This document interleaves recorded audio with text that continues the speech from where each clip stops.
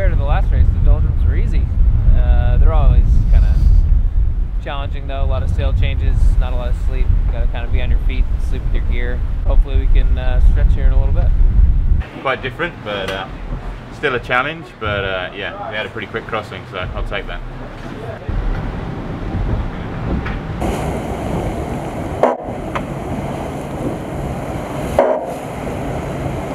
I've crossed the equator probably 7 or 8 times now.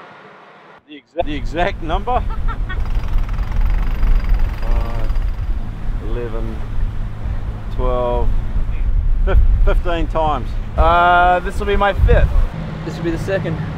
This is my first time. I'm gonna feel like a whole new person. We'll see how she feels this evening. Yeah. To know that today is going to be a painful day for you. Not long, mate. Not long. You know, you'll be having fish for dinner, I'm sure. See what codfish has in store for you.